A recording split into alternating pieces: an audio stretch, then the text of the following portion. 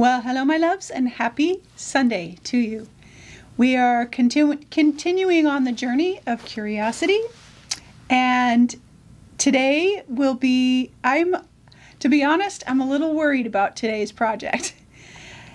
Not worried, it's outside my comfort zone quite a bit. And we talked last week, I believe it was last week, I shared my inspiration from Morgan Harper Nichols' book, and I'm still in that chapter, and talking about how when we're curious and we're learning something new, things are awkward.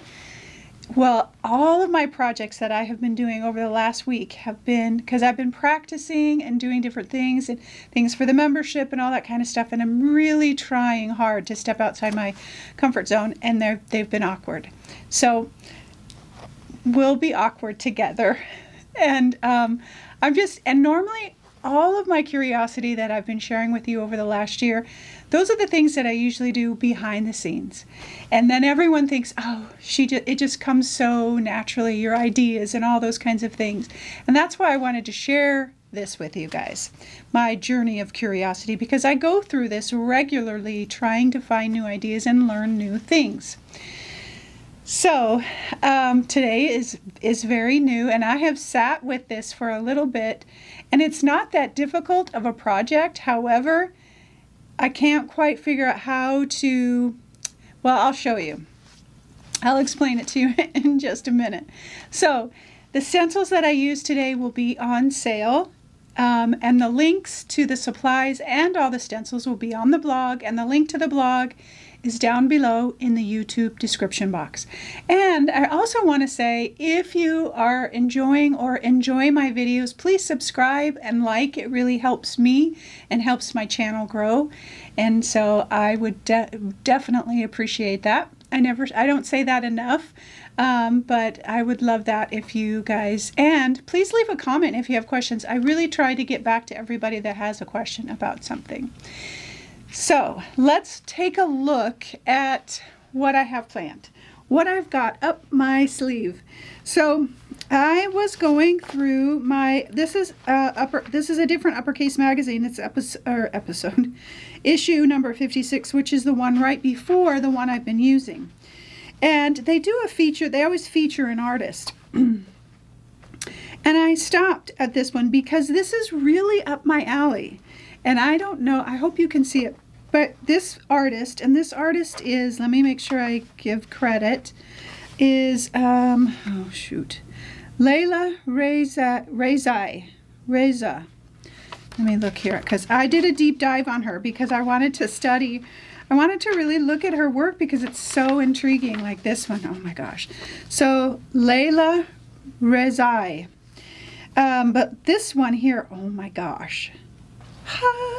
But she takes images of vintage florals and it transposes them onto paper, whether it be tissue paper or, I don't know her technique, and then she uses vintage papers behind it in some creative way, or and she creates on just a single book page. This is just a single book page, and then she frames it and she sells it. Single book page. But what she does is they are very abstract. So she takes this really traditional piece of art, like the florals, and she pairs it with some really interesting pattern. And so like this one here, this is a book page as well. And she's got some of the vintage flora on there, but they're like spread out. And the back part of it, it's real, you can barely see it. And then she has all these incredible designs, and it's all collage. It's all collage. I mean, she's painted the background, of course, but so like this one. Well, let's just start with this one, because this one, once I saw this, I said, okay, I have to know more about her.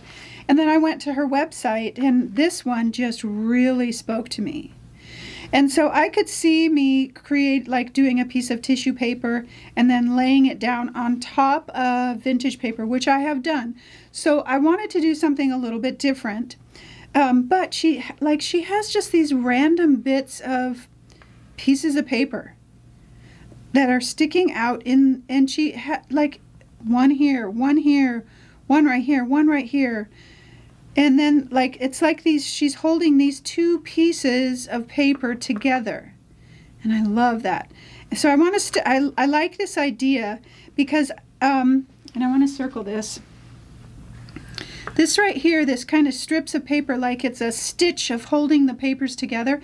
I want to try and incorporate that into my layout to kind of create the 2 pages that I want to create, and I'll talk more about that. But like she's just got this beautiful floral with really kind of rough sketches of paint, and then random bits of things just here and there. And I'm sometimes so linear and so connected to all the parts that having just a single piece of collage paper randomly in a spot, and while maybe this particular piece of art isn't my style, this one is. And so I want to examine, like this is just a piece up here. And is it the color? Is it the style? Is it the shape? What is it? And so I went through and really looked at some of her pieces, and they're very intriguing. I love all the bits, and that's the collage part of me that I'm like, and I'm always amazed because she gets some interesting shapes too with her collage. But like she's got half a sunflower, which I love that. But I've never thought to do that because it feels very imperfect. And the whole point of this curiosity journey is to let go of imperfection. Like she's just got some bits here, and I'm sure they're telling the story of whatever she's creating. And then these dots that lead off to the edge. Just, I love it. I've sat and looked at all of these for quite some time. Like all of them have this element of a vintage floral in it, which is really interesting to me. And this one here, this maybe is not a vintage floral, this is a vintage butterfly right here. But some type of vintage botanical or nature inspired piece in her work. And then some little bits here and some little bits here.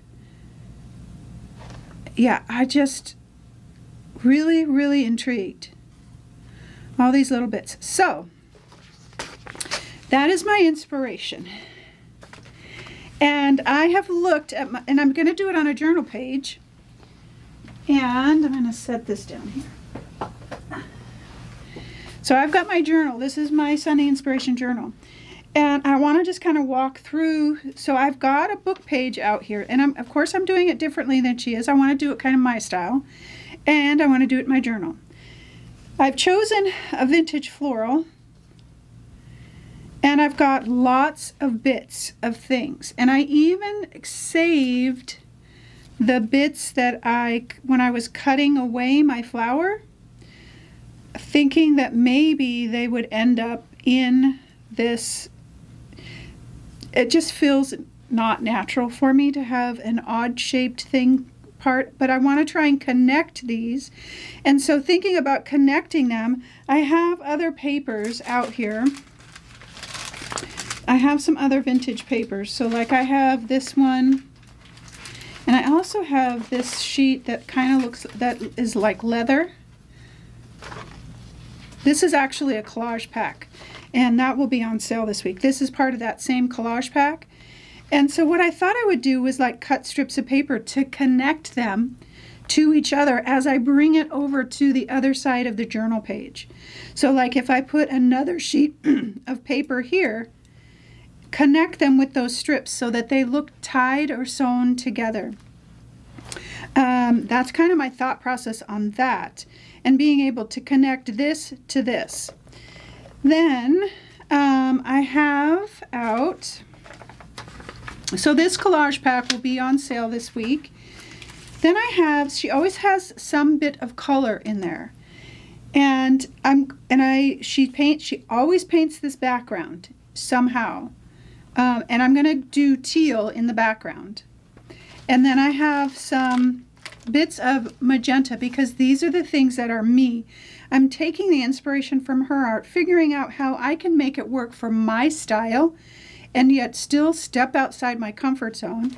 And take, like, I've had this bit of collage paper that was torn out of my journal that I love. I don't know why I love it.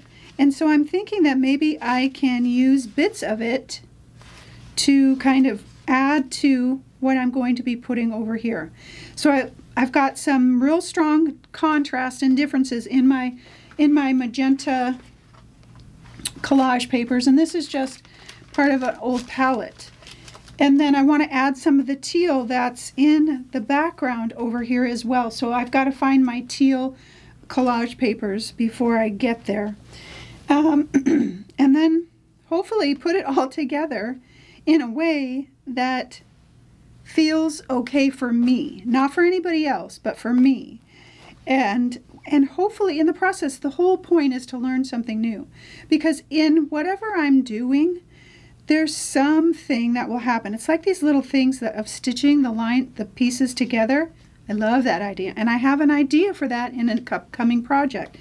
So all of that is there to serve the purpose of adding some new tool to our tool belt, or adding some new inspiration to our works, or getting new ideas for, where we're going as we create. Now, I also have a couple more florals, because I didn't know if I wanted to bring a floral, or even like she did half of that sunflower, if I did half of a piece of one of these.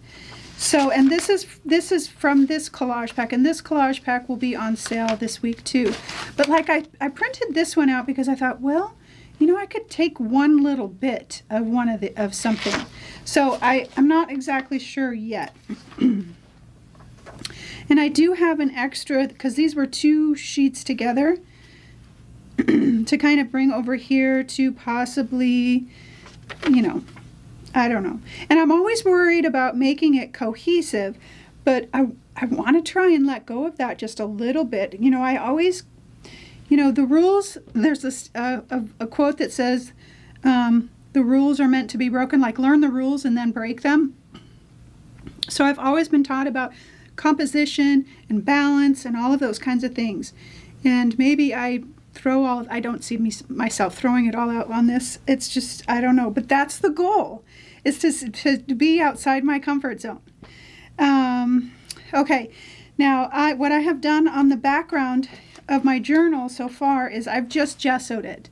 It had some paint on it from like 2 Sundays ago when I was talking about just do something on the page. It had some scribble paint on it, so I just went over it roughly with my gesso to kind of cover it up. I am going to come back and just do a simple wash over the back, because I want the collage and how I lay the collage to be the focal, to be the star, to really kind of lead into the focal point, and to really step out and add some really interesting differences. And she always does it kind of up at the top, so I'm gonna see if I can do that. The other thing that I have out is I have this is the Moroccan Tile 2 stencil, and I wanted to grab one of my collage papers, whether it be neutral or color, and it could be color, and it maybe it'll be teal, because I want to bring in some teal. But I thought I would stencil out the square of it and then just use a part or a half. That's my thought on using this. This one will be on sale. And then I do have a couple of just pattern making for some additional interesting marks to bring in. And I don't know if I'll do it on collage paper and then cut it out, or if I'll just actually do it on the page. I probably will just do it on the page once I kind of get everything down and settled. So I will be using raw umber for my wash, just my regular old raw umber. And then I will be using what I've got it. Where's my teal? I just had it out. Here it is. So I think I will be using this one, or maybe a more greener. I might do a little bit of a mix and make it just a little bit greener teal than this one, because this one's pretty bright. And some blacks and some whites, so black and white gesso, and possibly a little bit of magenta. We'll see about that. So I think that's all the paint that I will be using, because most of my design is going to be collage paper, I think. That I've said I think every Sunday, so you know that's the plan. Okay. That's it, I believe, for supplies and things. A wash, then my collage paper, yes. Oh, and you know what, I will be, oh no, I won't, I decided not to stencil out. I have a quote. I have one of the quotes from last week's inspiration from Morgan Harper Nichols, Let Go of Perfection.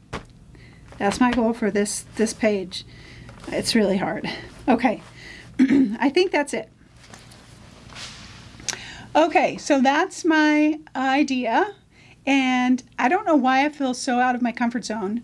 It just, because as I was laying it out, it felt awkward, for a lack of a better word, to put just this one random piece of collage paper up in the corner and not tie it to the rest of the piece. And yet, I like it in her work. And so that's the point of all of our curiosity, is to stretch ourselves and say, what if? And that's exactly what I'm doing. And so as I was putting all of this together, and I was still planning to kind of talk through some more of Morgan Harper Nichols' book. And really, honestly, what I'm doing is exactly what we talked about last week, and letting it be awkward and hard and joyful all at the same time, because that's exactly what has happened this morning as I put it all together. I was super excited and learning about this artist, and oh, I love her style, and then I'm like, yeah, I'm going to make it my own and put it in my style, and then I started putting it together, and I'm like, that feels awkward and doesn't feel comfortable, and I don't like that piece up there. And then well, but that's the point. And then I was back to joyful. And so the whole point is to learn something new. And the whole other point is, like Morgan Harper Nichols said, and I talked about it last week, the 6 signs of us staying curious, and the number one is you're becoming less worried about what others think about your ideas. So while I want to inspire you, this is also my own personal journey. And I hope with all of my heart that it does inspire you, but this is also me just doing what I need to do to find creativity and find joy and find new ways of creating.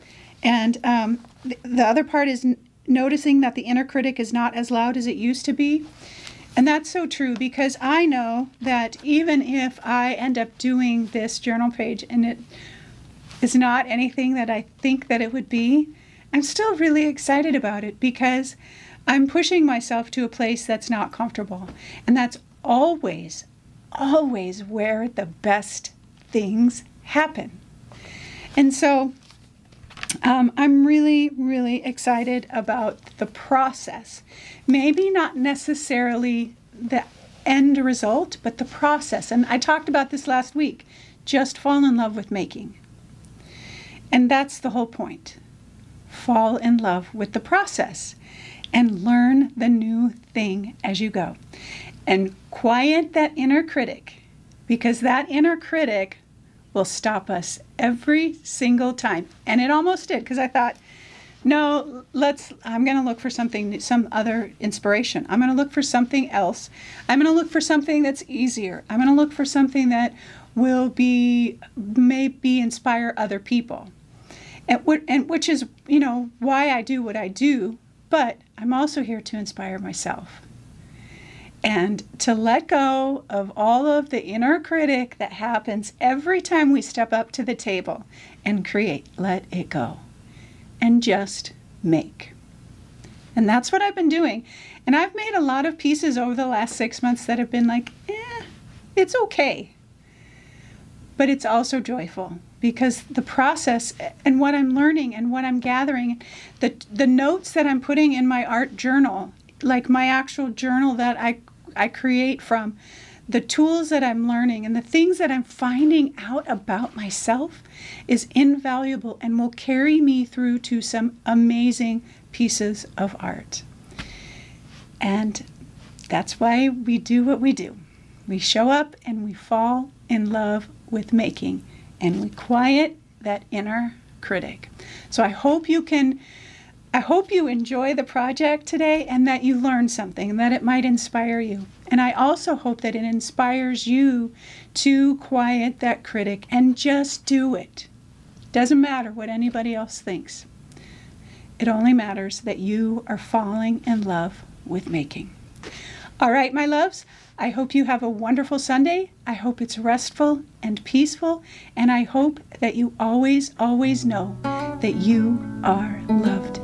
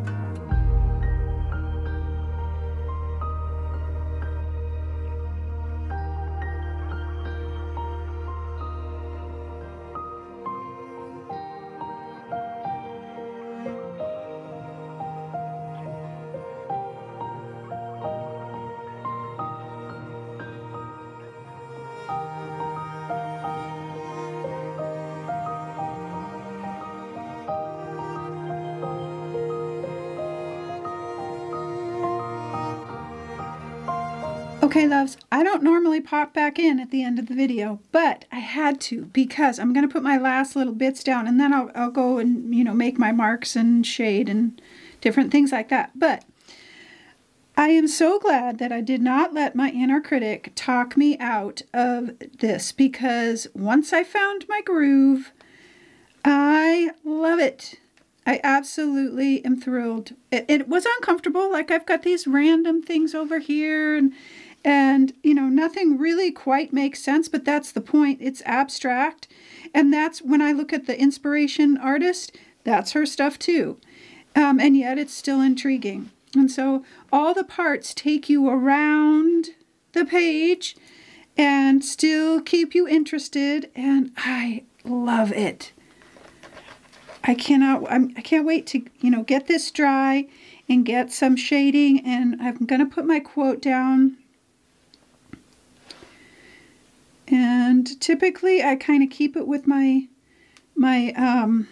main focal point, but I'm going to break the rules because that's what this was all about. So I think I'll just put it right here. Let go of perfection. So this is a prime example of not letting our inner critic let go of perfection. Get the best of us.